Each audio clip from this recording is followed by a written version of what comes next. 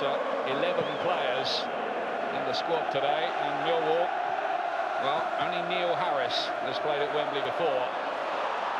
And Wolford, and here's a chance, it could be Scunthorpe United are ahead, and the goal comes from Matt Sparrow, their longest serving player. Whitbread with a header.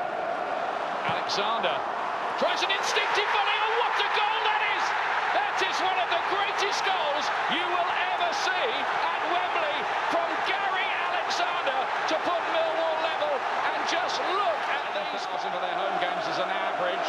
They've got 44,000 here. Martin plays this one. Alexander again. That's two. Goodness me, Millwall have turned it round. They lead by 2-1, and Joe Murphy, the keeper, couldn't. Championship 3 years ago. They've got a score to settle. Look at this from Wolford. Very good run here.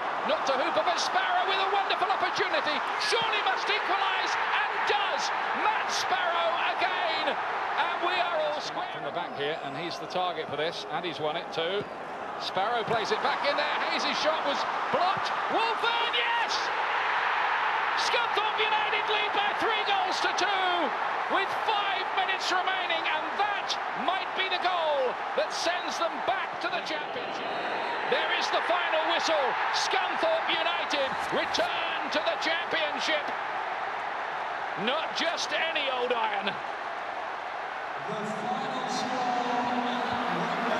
A topsy-turvy, dramatic game. One of the best playoff finals you will ever see.